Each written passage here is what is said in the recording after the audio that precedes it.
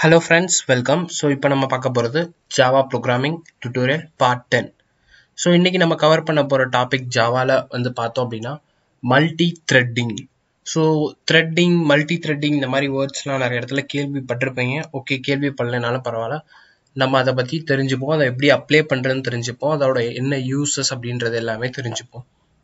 First multi-threading அப்படின்ற சென்டென்ஸ்ல thread அப்படின்னு என்னன்றதை நம்ம தெரிஞ்சுக்கிட்டாதான் மல்டி த்ரெட்டிங் பத்தி நம்மளால தெரிஞ்சுக்க முடியும்.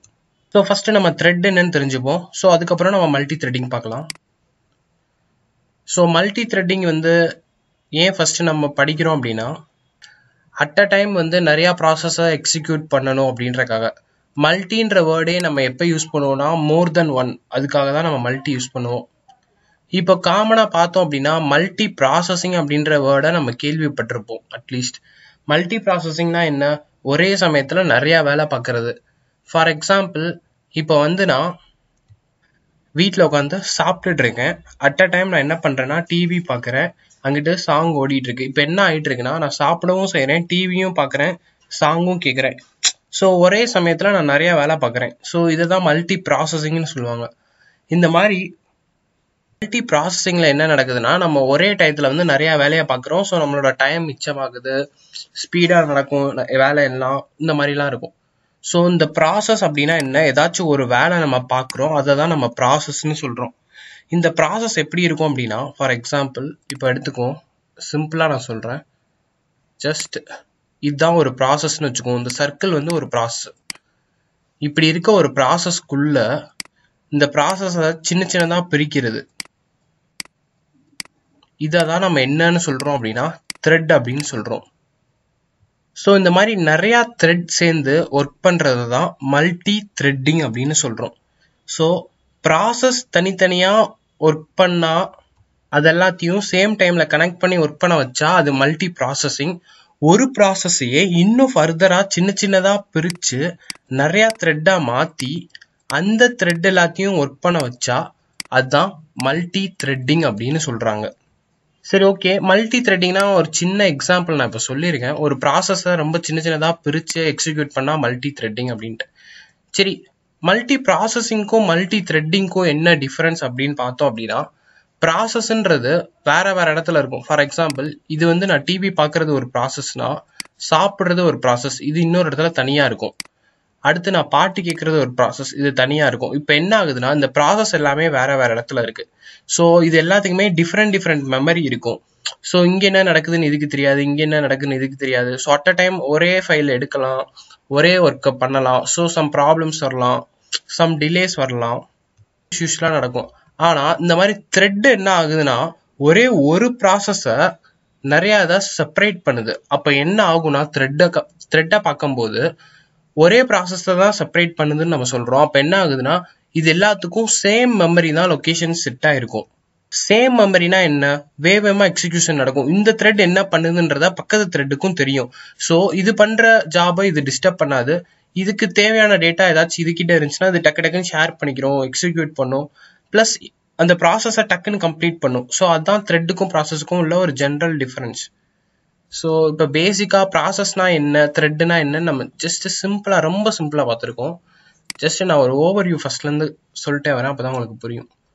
ஸோ த்ரெட்டோட ஆக்சுவல் டெஃபினிஷனே என்ன அப்படின்னா, thread is basically a light weight sub process. அதாவது ப்ராசஸ்னா ஃபுல்லா இருக்குது, சப் ப்ராசஸ்னா அதுக்குள்ள இருக்க ஒரு சின்ன யூனிட், ஒரு ஸ்மாலஸ்ட் யூனிட் ஆஃப் ப்ராசஸிங்கை தான் நம்ம த்ரெட்னு சொல்றோம். ஸோ அது மெயினா எப்படி ஒர்க் ஆகுதுன்னா, காமன் மெமரியை ஷேர் பண்ணுது. அதாவது ஒரே மெமரி தான் எத்தனை த்ரெட் கிரியேட் பண்ணாலும். இதனால என்ன பெனிஃபிட் அப்படின்னு பார்த்தோம் அப்படின்னா, ஷேரிங். அதாவது இதுகிட்ட என்ன டேட்டா இருக்கோ, அதாவது ஒரு த்ரெட் கிட்ட இருக்க டேட்டா இன்னொரு த்ரெட் கிட்ட ஷேர் ஆகும் ஈஸியா. அடுத்து பார்த்தோம் அப்படின்னா, எக்ஸிகியூஷன் டைம் லெஸ் தென், அதாவது ப்ராசஸ்க்கு நடக்கிற எக்ஸிகியூஷன் டைமோட இதுக்கு நடக்கிற எக்ஸிகியூஷன் டைம் கம்மியா இருக்கும்.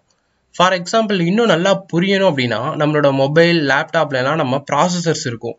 ஃபார் எக்ஸாம்பிள் i3 ப்ராசஸர் இருக்கும், i5 ப்ராசஸர், i7 இப்பெல்லாம் கேள்விப்பட்டிருக்கோம். ஸோ இந்த மாதிரி ப்ராசஸர்ஸ் எல்லாத்துலேயுமே இந்த மாதிரி த்ரெட் கான்செப்ட் தான் யூஸ் பண்ணுவாங்க. அது எப்படி அப்படின்னா, ஜஸ்ட் நான் இப்போ சொல்றேன். ஜஸ்ட் இங்கே போயிட்டு இப்போ பார்த்தோம் அப்படின்னா, என்கிட்ட என்ன இருக்குன்னா,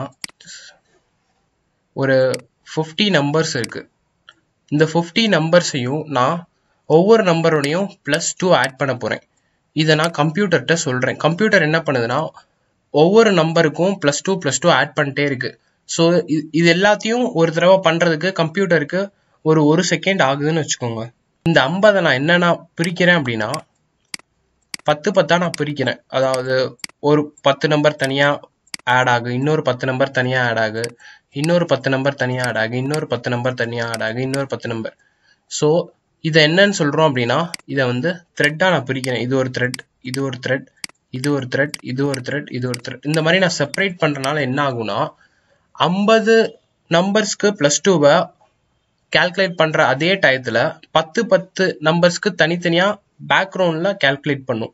அப்போ என்ன ஆகுதுன்னா டைம் வந்து 4 மடங்கு கம்மியாகுது. அதாவது இங்கே 50 நம்பருக்கு 50 வாட்டி கால்குலேட் பண்ணணும். இங்கே வந்து 10 நம்பர் இங்கே கால்குலேட் பண்ணுற அதே டயத்தில் இங்கேயும் 10 நம்பர் கால்குலேட் ஆகுது, இங்கேயும் 10 நம்பர் கால்குலேட் ஆகுது.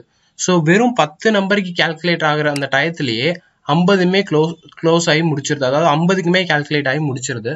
ஸோ அப்போ என்ன ஆகுது, டைம் ரொம்ப ரெடியூஸ் ஆகுது. கம்ப்யூட்டர் என்ன பண்ணுது 1 2 3 4 அந்த மாதிரி 1லேருந்து 50 வரைக்கும் தனித்தனியாக என்னென்னதை இப்போ இங்கே 1 ரீட் பண்ணுச்சுன்னா இங்கேயும் 1 ரீட் பண்ணும், இங்கேயும் 1 ரீட் பண்ணும். அப்போ 5 ஒரே செகண்ட்ல 5 1 ரீட் பண்ணும், ஒரே செகண்ட்ல 5 2 ரீட் பண்ணும், ஒரே செகண்ட்ல 5 3 ரீட் பண்ணும். ஸோ இந்த மாதிரி ரீட் பண்ணும். அப்போ என்ன ஆகும், ப்ராசஸ் எக்ஸிக்யூஷன் எல்லாமே நடக்கும். ஸோ அதே மாதிரி தான் நம்மளோட கம்ப்யூட்டர்ஸ். இப்போ நான் ப்ராசஸர்ஸ் பற்றி சொன்னேன். i3னா என்ன இருக்குன்னா i3 ப்ராசஸர், அதாவது 3 ப்ராசஸர்ஸ் இருக்கும். என்ன ஆகுதுன்னா இப்போ நான் இங்கே பெயிண்ட் ஓப்பன் பண்ணியிருக்கேன், இங்கே MS Word ஓப்பன் பண்ணியிருக்கேன். ஸோ இது வந்து ஒரு ப்ராசஸ், இது வந்து ஒரு ப்ராசஸ். இப்போ இந்த ப்ராசஸ்க்குள்ள நான் டைப் பண்ணுறேன் பார்த்தீங்களா, இப்போ பார்த்தோம் அப்படின்னா ஹாய்னு டைப் பண்ணுறேன். இது வந்து சப் ப்ராசஸ், இதை நம்ம த்ரெட்னு சொல்லலாம். ஸோ இந்த மாதிரி நிறைய process with sub ப்ராசஸரை at a time execute பண்ண வைக்குது with the help of thread. So இது எல்லாத்தையும் சப்போர்ட் பண்ணுறதுக்கு நம்ம ப்ராசஸர் யூஸ் பண்ணுறோம். கரண்ட் அப்ளிகேஷன்ஸ் எல்லா இடத்துலையுமே த்ரெட் எங்கேயாச்சும் இருக்கும். இப்போ பெயிண்ட் ஓப்பன் ஆகி நான் வரைஞ்சிட்டு இருக்கு, அதாவது ஓப்பன் பண்ணி வச்சிருக்கிறது ஒரு ப்ராசஸ். அதுக்குள்ள இந்த மாதிரி இப்போ நான் வரைகிறேன், ஏதாச்சும் பண்ணுறேன் அப்படின்றா அது எல்லாமே த்ரெட்ஸாக தான் எக்ஸிக்யூட் ஆகும். ஏன்னா இந்த மாதிரி த்ரெட்ஸாக எக்ஸிக்யூட் ஆகும் போது தான் என்ன ஆகுதுன்னா ஒரே டயத்தில் மல்டிபிள் ஜாப்ஸை டக்குன்னு பண்ணலாம். இப்போ நான் வந்து இங்கே ஒரு டிக் போடுறேன், டக்குன்னு இங்கே வந்து ஒரு V அமுக்கிறேன். So at a time நிறையா மல்டிபிள் ஜாப்ஸ். இப்போ நான் வந்து ஒரு i7 ப்ராசஸர் வைக்கிறேன், அதில் வந்து ஆக்டா ப்ராசஸர், ஹெக்ஸா அந்த மாதிரிலாம் வரும். இப்போ ஆக்டானா என்ன அர்த்தம் அப்படின்னா 8 ப்ராசஸர் இருக்குன்னு அர்த்தம். அப்போ என்ன ஆகும்னா சைமல்டேனியஸ்லாம் 8 விதமான த்ரெட்டை ரன் ஆகிக்கிட்டே இருக்கும் என்னோட லேப்ல. ஸோ அப்போ என்னோட லேப் ஸ்பீடா இருக்கும். இந்த மாதிரி கான்செப்ட் தான் ஒர்க் ஆகும். MultiThreading யூஸ் பண்ணா நம்மளுக்கு எந்த மாதிரி பெனிஃபிட்ஸ்லாம் இருக்கு அப்படின்னு பார்த்தோம்னா நம்மளுக்கு ஸ்பீட் எக்ஸிக்யூஷன் ஆஃப் டேட்டா வந்து தனித்தனியாக அசைன் ஆகாது, சேம் மெமரினால மெமரி சேவ் ஆகும். இந்த மாதிரி நிறைய அட்வான்டேஜஸ்லாம் இருக்கு. ஸோ இது எல்லாத்தையும் தான் நம்ம மல்டி டாஸ்கிங்னு சொல்றோம்.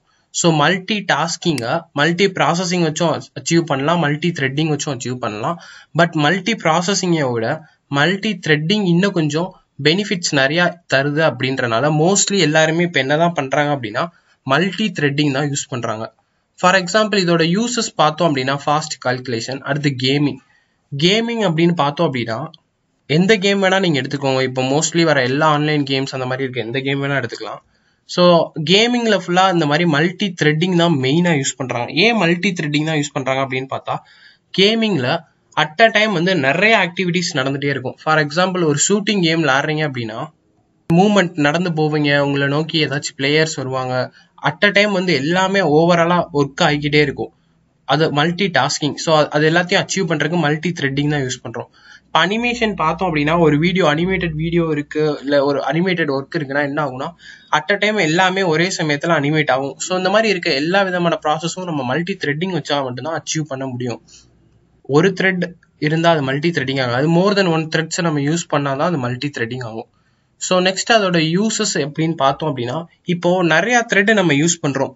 இந்த மாதிரி நிறைய த்ரெட் யூஸ் பண்ணும்போது ஒரு த்ரெட் வந்து இன்னொரு த்ரெட்டை டிபெண்ட் பண்ணி இருக்காது. அதாவது இப்போ 2 த்ரெட் இருக்குன்னு வச்சுக்கோங்க, ஒரு த்ரெட்டுக்கு ஏதாச்சும் டேமேஜ் ஆயிடுச்சுன்னா கூட இன்னொரு த்ரெட் வச்சு ரன் ஆகிக்கிட்டே தான் இருக்கும். ஸோ அது வந்து இன்னொரு மெயின் யூஸ். அதான் த்ரெட்ஸ் எல்லாமே இண்டிபெண்டன்ட் அப்படின்னு சொல்லுவாங்க. அதாவது ஒரு த்ரெட்ல ஏதாச்சும் ஒரு எக்ஸெப்ஷன் வந்தாலோ, நம்ம லாஸ்ட் வீடியோல எக்ஸெப்ஷன் ஹேண்ட்லிங் அந்த மாதிரிலாம் பார்த்தோம். ஸோ சப்போஸ் இந்த மாதிரி நிறைய த்ரெட் யூஸ் பண்ணும்போது ஒரு த்ரெட்ல ஏதாச்சும் ப்ராப்ளம் வந்தாலோ எரர் வந்தாலோ என்ன பண்ணும் அப்படின்னா அது வந்து மற்ற த்ரெட்டெல்லாம் அஃபெக்ட் பண்ணாது. ஸோ அதுதான் இதோட மெயின் அட்வான்டேஜ். ஏன்னா இது வந்து த்ரெட்டெல்லாம் எப்படி இருக்குன்னா இண்டிபெண்டா இருக்கும். ஸோ ஒரு இதுக்கு எந்த ப்ராப்ளம் வந்தாலும் மீதி த்ரெட்லாம் ஒர்க் பண்ண வைக்கும். ஸோ அது வந்து நம்மளுக்கு வந்து ஒரு மெயின் அட்வான்டேஜ். நெக்ஸ்ட் வந்து நம்ம த்ரெட் எப்படி கிரியேட் பண்றதுன்னு பார்ப்போம். ஆக்சுவலா த்ரெட்டை நம்ம கிரியேட் பண்ண தேவையில்ல. ஆக்சுவலா த்ரெட் அப்படின்ற ஒரு கிளாஸை ஜாவால ஆல்ரெடி கிரியேட் பண்ணி வச்சிருக்காங்க. ஸோ நம்மளுக்கு த்ரெட் எங்கெல்லாம் அப்ளை பண்ணணும்னு நினைக்கிறோம், அதாவது நம்ம கொடுக்க போற ஒரு மொத்த ஒர்க்கை செப்பரேட் பண்ணி மல்டிபிளா எக்ஸிக்யூட் பண்ணணும் அப்படின்ற ஒரு தாட் வந்துச்சு, நம்ம இம்ப்ளிமெண்ட் பண்ணணும்னா ஜஸ்ட் ஆல்ரெடி கிரியேட் பண்ணி வச்சிருக்க அந்த ஜாவா, அதாவது அந்த த்ரெட் கிளாஸை நம்ம ஜஸ்ட் இம்ப்ளிமெண்ட், அதாவது எடுத்து நம்மளோட கிளாஸ்ல யூஸ் பண்ணிட்டு நம்ம த்ரெட்ஸை யூஸ் பண்ணிக்கலாம். ஏன்னா ஜாவா கிரியேட் பண்ணும் போதே த்ரெட்ஸ் கான்செப்ட் கிரியேட் பண்ணிட்டாங்க. நம்ம த்ரெட்டை புதுசா கிரியேட் பண்ண போறது இல்லை, அதாவது த்ரெட்ன்ற கிளாஸே நம்ம கிரியேட் பண்ண போறது இல்லை. ஆல்ரெடி த்ரெட்னு ஒன்று ஃபங்க்ஷன், அதாவது உங்களுக்கு புரியுற மாதிரி சொல்லணும்னா ஒரு மெத்தடோ ஃபங்க்ஷன் மாதிரி ஆல்ரெடி இருக்கு, அதை எடுத்து நம்ம ஜஸ்ட் யூஸ் மட்டும் பண்ணிக்க போறோம். ஸோ இதை வந்து ரெண்டு விதமா நம்ம யூஸ் பண்ணலாம். ஃபார் எக்ஸாம்பிள், இன்ஹெரிட்டன்ஸ் கான்செப்ட் படி நம்ம எக்ஸ்டெண்டுன்ற கீவேர்டை யூஸ் பண்ணி என்ன பண்ணுவோம், மற்ற கிளாஸஸ் எல்லாம் அக்சஸ் பண்ணுவோம். For example class A class சின்னு இருக்குன்னா சியோட ப்ராப்பர்ட்டிஸ்லாம் வேணும்னா நம்ம எப்படி யூஸ் பண்ணுவோம், கிளாஸ் ஏ எக்ஸ்டென்ஸ் சின்னு போடுவோம். அதே மாதிரி தான் த்ரெட்னு ஆல்ரெடி இன்பில்ட் ஒரு கிளாஸ் இருக்கு. ஸோ அதோட ஃபங்க்ஷன், அதாவது த்ரெட்டை நான் யூஸ் பண்ணணும் அப்படின்னா நம்ம ஜஸ்ட் என்ன பண்ணிக்கலாம், எக்ஸ்டென்ஸ் த்ரெட் அப்படின்னு போட்டுக்கலாம். இன்னொரு மெத்தட் அப்படி எப்படி யூஸ் பண்ணிக்கலாம் அப்படின்னா, ஃபார் எக்ஸாம்பிள் நீங்க ஆல்ரெடி இந்த இடத்துல சீன்ற கிளாஸை ஆல்ரெடி எக்ஸ்டெண்ட் பண்ணிருந்தீங்க அப்படின்னா ஜஸ்ட் நம்ம கமா போட்டு த்ரெட் அப்படின்றத எக்ஸ்டெண்ட் பண்ண முடியாது. ஏன்னா நம்ம ஆல்ரெடி படிச்சிருந்தோம் மல்டிபிள் இன்ஹெரிட்டன்ஸ் வந்து ஜாவா சப்போர்ட் பண்ணாதுன்ட்டு. ஸோ அந்த மாதிரி சுச்சுவேஷன்ல என்ன பண்றது, இது வந்து தப்பாயிரும். ஸோ அந்த மாதிரி சுச்சுவேஷன்ல நம்ம இன்டர்ஃபேஸ் கான்செப்ட் படிச்சோம், இம்ப்ளிமெண்ட்ன்ற கீவேர்டு யூஸ் பண்ணி அட் அ டைம் வந்து எத்தனை கிளாஸோ எத்தனை இன்டர்ஃபேஸ் ஓடத வேணா நம்ம யூஸ் பண்ணிக்கலாம் அப்படின்ட்டு.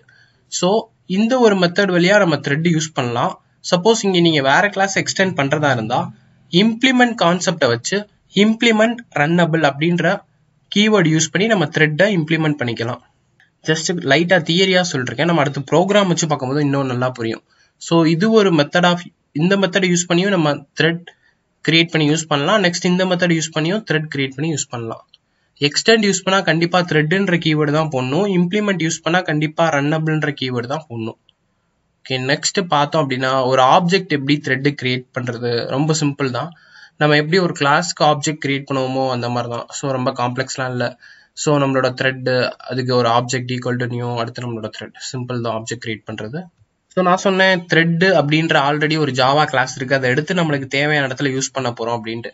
ஸோ அந்த ஜாவா கிளாஸ்க்குள்ள நிறைய மெத்தட் இருக்கு. ஸோ நம்மளுக்கு எந்த மெத்தட் தேவையோ அதை மட்டும் நம்ம யூஸ் பண்ணிக்கலாம். For example some commonly used மெத்தட்லாம் பார்த்தோம் அப்படின்னா ரன் அப்படின்னு இருக்கும். ஸோ நம்ம ஒரு த்ரெட்டை கிரியேட் பண்றோம் அப்படின்னா அந்த த்ரெட் எங்க இருந்து ஸ்டார்ட் ஆகும் அப்படின்னா இந்த ரன் அப்படின்ற மெத்தட்ல இருந்து தான் ஸ்டார்ட் ஆகும். சப்போஸ் நம்மளோட த்ரெட்டுக்கு வேலை முடிஞ்சிருச்சு, அப்படி இல்லாட்டி கொஞ்ச நேரம் அது சும்மா இருக்கணும் அப்படின்னா ஸ்லீப் அப்படின்ற கீவேர்டு யூஸ் பண்ணுவோம். அதே மாதிரி த்ரெட்டை ஸ்டார்ட் பண்ணி விடணும் அகெயின் அப்படின்னா ஸ்டார்ட் அப்படின்ற கீவேர்ட். ஃபார் எக்ஸாம்பிள் இப்போ வந்து நிறைய த்ரெட் இருக்கு, ஒரு 10 த்ரெட் வச்சிருக்கோம் நம்மளோட ஜாவா ப்ரோக்ராம்ல. அதுல ஏதாச்சும் ஒரு த்ரெட்டுக்கு மட்டும் ப்ரியாரிட்டி அதிகமாக கொடுக்கணும். ஃபார் எக்ஸாம்பிள் 10 த்ரெட்ல ஒரே ஒரு த்ரெட்டை மட்டும் ஃபர்ஸ்டே எக்ஸிக்யூட் பண்ண வச்சுட்டு அதோட அவுட்புட்டை பேஸ் பண்ணி மீதி இருக்க 9 த்ரெட்டை எக்ஸிக்யூட் பண்ணணும். ஸோ அந்த மாதிரி சுச்சுவேஷன்ஸ்லாம் ப்ரியாரிட்டி கொடுத்துடலாம். அதாவது இந்த த்ரெட் மட்டும் தான் ஃபர்ஸ்ட் நடக்கணும், ஒழுங்கா நடந்துருச்சுன்னா அடுத்த த்ரெட்லாம் ஓகே அப்படின்ட்டு. அதுக்கப்புறம் நம்ம வேலை முடிஞ்சிருச்சுன்னா த்ரெட் வந்து இன்னும் ரன் ஆகிட்டு தான் இருக்கா இல்லையா அப்படின்றதெல்லாம் செக் பண்ண இஸ் அலைவ் அப்படின்ற கீவேர்டு யூஸ் பண்ணலாம். நிறைய ஃபங்க்ஷன்ஸ் இருக்கு, நான் ஜஸ்ட் ஒரு 5 to 6 ஜஸ்ட் உங்களுக்கு எக்ஸாம்பிளுக்காக சொல்றேன். இதெல்லாம் நம்ம காமனா யூஸ் பண்றது. ஸோ நம்ம எந்த மாதிரி அப்ளிகேஷன் டெவலப் பண்ண போறோமோ அதுக்கேற்ற மாதிரி நம்ம பார்த்து ஃபர்தரா படிச்சுக்கலாம். ஸோ இப்போ பார்த்தோம் அப்படின்னா இது வந்து ஒரு சிம்பிள் ஜாவா ப்ரோக்ராம் த்ரெட் வச்சு நான் எழுதியிருக்கேன். ஸோ ஜஸ்ட் நம்ம ப்ரோக்ராமை ரன் பண்ணி பார்க்கலாம். ஜஸ்ட் நான் என்ன பண்ணியிருக்கேன் அப்படின்னா ஒரு ஜாவா ப்ரோக்ராம் எழுதியிருக்கேன். கிளாஸ் ஏ நம்ம நார்மலாக எழுத மாதிரி ஒரு கிளாஸ் கிரியேட் பண்ணியிருக்கேன். எக்ஸ்டெண்ட் த்ரெட் அப்படின்ற கீவேர்டு யூஸ் பண்ணியிருக்கேன். ஸோ இதுக்கு என்ன அர்த்தம் அப்படின்னா நம்மளோட கிளாஸ் ஏ வந்து த்ரெட்டை யூஸ் பண்ணும் அப்படின்றத நம்ம இங்கே சொல்லிட்டோம். த்ரெட் கிளாஸை கிளாஸ் ஏ அக்செப்ட் பண்ணும். ஸோ த்ரெட் யூஸ் பண்ணணும் அப்படின்னா நம்ம கண்டிப்பாக வாய்டு ரன் அப்படின்ற இந்த மெத்தடை கால் பண்ணணும். இந்த வாய்டு ரன்ன்ற மெத்தட் எங்கேருந்து வருதுன்னா த்ரெட் கிளாஸ்லேருந்து வருது. ஸோ இந்த ரன்ன்ற மெத்தடு வந்து ஆக்சுவலாக கீவேர்டு, அதனால தான் நான் கீவேர்டுன்னு ஸ்பெசிஃபை பண்ணியிருக்கேன். ஸோ இந்த கீவேர்டு இருந்தால் மட்டும்தான் நம்மளோட த்ரெட் வந்து ப்ரோக்ராமில் இருக்கு இந்த இடத்துல இருந்து தான் நம்ம த்ரெட் ஸ்டார்ட் ஆகும் அப்படின்றது கம்ப்யூட்டருக்கு தெரியும். ஸோ நம்ம எப்பயுமே இந்த வாய்ட் ரன் அப்படின்றத நம்ம யூஸ் பண்ணுவோம். ஸோ ஒரு எக்ஸாம்பிளுக்காக நான் என்ன பண்ணியிருக்கேன்னா இதில் ஒரு பிரிண்ட் ஸ்டேட்மெண்ட் கொடுத்துருக்கேன். system.out.println அதுக்குள்ள thread is running அப்படின்ட்டு. நம்மளோட main method public static void main string ஏர்ஜிஎஸ்ல என்ன பண்ணியிருக்கேன்னா ஆப்ஜெக்ட் கிரியேட் பண்ணியிருக்கேன். ஸோ நம்மளோட கிளாஸ் நம்ம கிளாஸ்க்குள்ள யூஸ் பண்றதுனால நம்மளோட கிளாஸ்க்கு ஒரு ஆப்ஜெக்ட் கிரியேட் பண்ணியிருக்கேன். So A object equal to new of A. So ஆப்ஜெக்டை வச்சு நான் ஸ்டார்ட் அப்படின்ற கால் பண்ணியிருக்கேன். இப்போ பார்த்தோம் அப்படின்னா உங்களுக்கு கன்ஃபியூஸ் ஆகும். நம்ம வந்து மெத்தடை ரன்னு கிரியேட் பண்ணி அதாவது ப்ரோக்ராம் எழுதியிருக்கோம், ஆனால் கால் பண்ணும்போது ஸ்டார்ட் அப்படின்றத கால் பண்ணியிருக்கோம். ஆக்சுவலாக அந்த ஸ்டார்ட் அப்படின்றதும் கீவேர்டு. த்ரெட்டை பொறுத்த வரைக்கும் நம்ம நார்மலாக ஒரு மெத்தடை கிரியேட் பண்ணி கால் பண்ணோம் அப்படின்னா அது த்ரெட்டே கிடையாது, நம்மளோட நார்மல் ப்ரோக்ராமாக போயிடும். ஸோ த்ரெட்டுக்கு அதுக்கு தான் நம்ம இங்கே படித்தோம் இந்த கீவேர்ட்ஸ். ஸோ ஒரு த்ரெட்டு வந்து ஸ்டார்ட் ஆகணும் அப்படின்னா அதை நம்ம ரன்ல தான் டிக்ளேர் பண்ணணும் அப்படின்ட்டு. அதை நம்ம ஸ்டார்ட் பண்ணணும் அப்படின்னா ஸ்டார்ட்ன்ற கீவேர்டு யூஸ் பண்ணாலே போதும், ஆட்டோமேட்டிக்காக ஸ்டார்ட் ஆகும்ட்டு. ஸோ நான் என்ன பண்ணியிருக்கேன்னா அந்த ரன்னுக்குள்ள நார்மலாக ஒரு ஸ்டேட்மெண்ட் வச்சிருக்கேன், ஜஸ்ட் ஸ்டார்ட் அப்படின்ற கீவேர்டு யூஸ் பண்ணியிருக்கேன். ஸோ இந்த ரன்னுன்றது என்ன பண்ணுன்னா த்ரெட்டை நம்ம கால் பண்ணோம் அப்படின்னா ஆட்டோமேட்டிக்காக இதுக்குள்ள நம்ம என்னெல்லாம் கோட் எழுதியிருக்கோமோ அதெல்லாம் ரன் ஆக ஆரம்பிச்சிடும். ஸோ இந்த த்ரெட்டை ரன் பண்ண வைக்கிறதுக்கு ஸ்டார்ட் அப்படின்ற கீவேர்டு யூஸ் பண்ணுறோம். ஸோ அவ்வளோதான் நம்மளோட ப்ரோக்ராம், சிம்பிளாக தான் எழுதியிருக்கேன். ஸோ சேவ் பண்ணிட்டு இப்போ ரன் பண்ணோம் அப்படின்னா த்ரெட் இஸ் ரன்னிங் அப்படின்ற நம்மளோட அவுட்புட் பிரிண்ட் ஆயிடுச்சு. ஏன்னா நம்ம ரன்னை ஆட்டோமேட்டிக்காக நான் ஸ்டார்ட்ன்ற கீவேர்டு யூஸ் பண்ணாலே என்ன ஆகும், அது ரன்னை தான் போய் கால் ஆகும். ஸோ எக்ஸாம்பிளுக்கு இப்போ ஜஸ்ட் இன்னொரு பிரிண்ட் ஸ்டேட்மெண்ட் எழுதலாம். ஜஸ்ட் காப்பி பண்ணிட்டு த்ரெட் இஸ் ரன்னிங் இருக்கு. ஸோ இங்கே வந்து நான் அடிஷ்னலாக ஹாய் அப்படின்ற ஒரு ஸ்டேட்மெண்ட் கொடுக்குறேன். அகெயின் நான் சேவ் பண்ணிட்டு ரன் பண்ணுறேன். ஸோ இப்போ என்ன ஆகுதுன்னா அடுத்த அவுட்புட் வந்திருக்கு. ஸோ இங்கே என்ன அவுட்புட் வந்திருக்குன்னு பார்த்தோம் அப்படின்னா thread is running hi. So இந்த மாதிரி நம்ம எவ்வளோ த்ரெட் வேணால் கிரியேட் பண்ணிக்கலாம். ஸோ இந்த ரன்குள்ளே நம்ம எப்படி ஸ்பெசிஃபை பண்ணுறோமோ அதுக்கேற்ற மாதிரி நம்மளோட த்ரெட் ஒர்க் ஆகும். இந்த மாதிரி த்ரெட்ஸை நம்மளோட ஜாவா ப்ரோக்ராமில் இன்க்ளூட் பண்ணுறதுனால சேஞ்சஸ் இருக்கும். ஃபார் எக்ஸாம்பிள் இது வந்து ஒரு 5 லைன் ப்ரோக்ராம், அதனால அவ்வளோவா உங்களுக்கு சேஞ்சஸ் எதுவுமே தெரியல. அதான் இப்போ ஒரு கேமே கிரியேட் பண்ணுறோம் அப்படின்னா ஒரு பிளேயர் வந்து உங்கள் கேமில் நடந்து போகிறான் அப்படின்னா அவன் நடந்து போய் ஒர்க் ஆகி இதுக்கெல்லாம் ஸ்டெப்ஸ் அதிகமாகும். த்ரெட்லாம் யூஸ் பண்ணாமல் நார்மலாக பண்ணணும், உங்களுக்கு வந்து ஸ்லோ மோஷனில் நடந்து போகிற மாதிரி இருக்கும். சிச்சுவேஷன்ஸ்லாம் ஃபாஸ்ட்டாக எக்ஸிக்யூட் பண்ணணும்னா என்ன பண்ணுவாங்கன்னா எல்லாத்துக்கும் தனித்தனி த்ரெட் கிரியேட் பண்ணி அட் அ டைம் வந்து எல்லாத்தையும் ரன் பண்ணுவாங்க. அப்போதான் என்ன ஆகுனா பிளேயர் கரெக்டாக நடப்பான், அவன் கேரி பண்ணுற கன்னும் அவனோட சேர்ந்து மூவ் ஆகும், ப்ளஸ் அவனை சுற்றி இருக்க இடமும் அவனோட சேர்ந்து மூவ் ஆகும். ஸோ ரொம்ப பெரிய ப்ரோக்ராம்ஸ், அதாவது ஒரு பெரிய அப்ளிகேஷன், இந்த மாதிரி எல்லா இடத்துலையுமே நம்ம த்ரெட் தான் மெயினாக யூஸ் பண்ணணும். அப்போ தான் சக்ஸஸ்ஃபுல்லாக பண்ணி முடிக்க முடியும். அதே சமயம் அந்த மாதிரி பெரிய லெவலில் பண்ணும்போது என்ன ஆகும்னா நம்மளுக்கு மெமரியும் அதிகமாக யூஸ் ஆகும். ஏன்னா நீங்கள் கேம்ஸோட சைஸ் எல்லாம் பார்த்துருப்பீங்க, 50 MB மினிமமே. ஹையாக இருக்க கிராஃபிக்ஸ் கேம்லாம் 500 MBலேருந்து 1 GB வரைக்கும் போகும். ஸோ த்ரெட்ஸ்லாம் யூஸ் பண்ணியிருப்பாங்க. ஸோ த்ரெட்ஸ் யூஸ் பண்ணியே அவ்வளோ போகுது. சப்போஸ் நீங்கள் த்ரெட்லாம் யூஸ் பண்ணாமல் நீங்கள் அந்த மாதிரிலாம் டெவலப் பண்ணீங்கன்னா என்ன ஆகுனா உங்களுக்கு வந்து ஸ்லோவாக எக்ஸிக்யூஷன், அதாவது ப்ராசஸிங் எல்லாமே ஸ்லோவாகவும் இருக்கும், அதே சமயம் மெமரியும் அதிகமாக வேஸ்ட் ஆகும். ஸோ அந்த மாதிரி இருக்க எல்லாத்தையும் ஓவர் கம் பண்ணணும் அப்படின்றக்காக தான் இந்த த்ரெட் கான்செப்ட். இந்த மாதிரி ஒரு த்ரெட் இல்லாமல் நிறைய த்ரெட்ஸ் நம்ம யூஸ் பண்ணுவோம் மினிமம் கண்டிப்பாக. அதனால தான் அதை மல்டி த்ரெட்டிங் அப்படின்னு சொல்கிறாங்க. இன்னும் த்ரெட் பற்றின டெப்த்து கான்செப்ட்குள்ளேயே நம்ம போகல, ஜஸ்ட் ஒரு ஓவர்வியூ பார்த்துட்டு த்ரெட்னா என்ன, அதை எங்கே அப்ளை பண்ணலாம், அதோட யூசஸ் என்ன, இந்த மாதிரி இருக்க எல்லாமே நம்ம பார்த்துருக்கோம். ஸோ ஒரே வீடியோவில் நம்ம ஃபுல்லாக கவர் பண்ண முடியாது, பட் இருந்தாலும் ஒரு பேஸ் தெரிஞ்சுக்கணும் அப்படின்றக்காக நான் ஒரு ஓவர்வியூ கொடுத்துருக்கேன். ஓகே காய்ஸ், அவ்வளோதான். ஸோ நம்மளோட ஜாவா டியூட்டோரியல்ஸை நெக்ஸ்ட் வீடியோவில் வந்து கண்டினியூ பண்ணலாம். இதில் ஏதாச்சும் டவுட்ஸ், கமெண்ட்ஸ் நீங்கள் கமெண்ட் செக்ஷனில் சொல்லலாம். இந்த வீடியோ பிடிச்சிருந்துச்சுன்னா ஒரு லைக் கொடுக்கலாம். அந்த மாதிரி மோர் டெக்னிக்கல் டியூட்டோரியல்ஸ் பார்க்கணுன்னா என்னோட யூடியூப் சேனலுக்கு மறக்காமல் சப்ஸ்கிரைப் பண்ணிக்கலாம், அந்த பெல் ஐக்கான் கிளிக் பண்ணிக்கோங்க. தேங்க்ஸ் ஃபார் வாட்சிங் திஸ் வீடியோ காய்ஸ். பாய்.